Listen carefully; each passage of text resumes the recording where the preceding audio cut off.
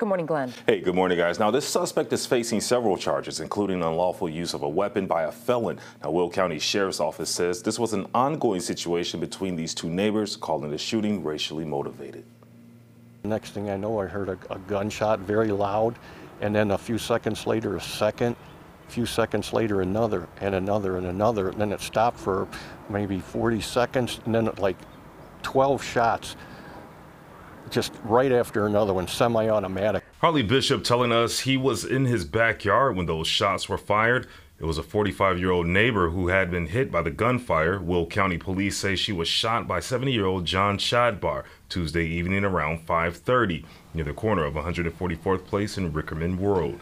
This was an ongoing neighbor dispute that has been going on for some time. All accounts of what occurred yesterday, there was a confrontation that occurred between the two individuals because Mr. Shadbar was revving his motorcycle engine, disturbing the area. She went over and talked to him. Deputies say John Shadbar made threats to her and her family. We're told he followed the victim throughout the property, firing round after round. The woman was shot in the chest, the bullet exiting through her back. She was also hit in her hand. She was taken to the hospital in critical condition where she later undergone multiple surgeries. Deputies were able to locate multiple firearms inside John Shadbar's home, including the weapon used in the shooting.